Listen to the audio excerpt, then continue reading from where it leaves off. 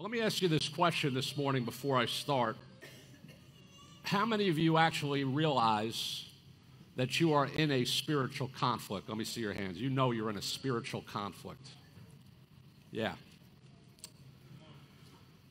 The church, whether we want to believe it or not, is in a continual state of war. And sometimes we can get disillusioned because we don't understand that when you read every book of this Bible, from Genesis to Revelation, that war is something that is prevalent theme throughout the Bible, of people that have to overcome incredible obstacles because we face an incredible enemy. And when you look at what's happening in the world today, it's not Republican against Democrat or Democrat against independent. What you see in the earth is the kingdom of God clashing with the forces of darkness.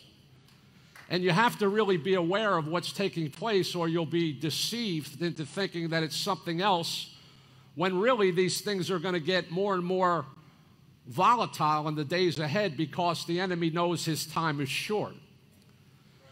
And a lot of times we as the church get the mindset, because Jesus came into this world as a lamb that was led before his shearers to the slaughter, that did not defend himself, did not say a word, but willingly submitted his life in order to redeem those of us that were lost to eternal darkness, in order for us to be part of the kingdom of God. We think that Jesus is still operating that same way as a lamb, when in fact he is coming back as a roaring lion.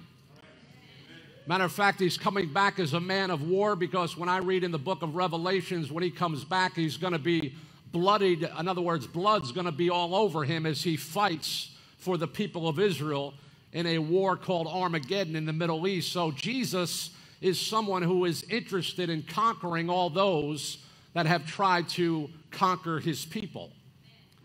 Now, while I'm glad I wasn't born in the Old Testament dispensation of time, because there they did fight with spears and swords, and basically that's how God operated through militant people, we must understand that even though we've come through the door of grace, that the battle still wages. It just battles in a different level, and it is now a spiritual battle versus a physical battle.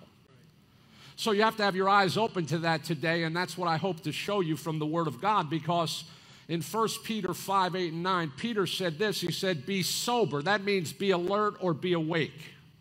Be vigilant, because your adversary, the devil, walks about like a roaring lion, seeking who he may devour. And then he said, resist him, steadfast in the faith. In other words, Satan is not a lion, but he roars like one.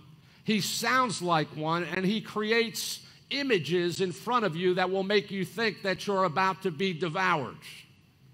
So we have an enemy who desires to destroy individuals, because his ultimate goal is destroying the church. But remember what Jesus said. He said, I will build my church, and the gates of hell shall not prevail against it. It does not mean that the gates of hell is pushing the church backwards.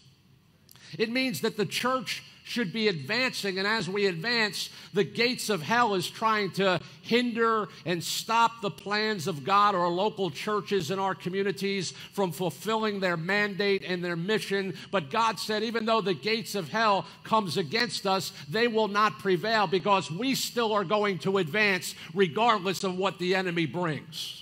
I believe there is a people that God is raising up in this hour that have an internal, what we call internal gut system, that says, you may push me back, you may knock me down, you may throw me around a little bit, but when it's all over, I'm going to dust myself off and I'm going to keep on pushing on.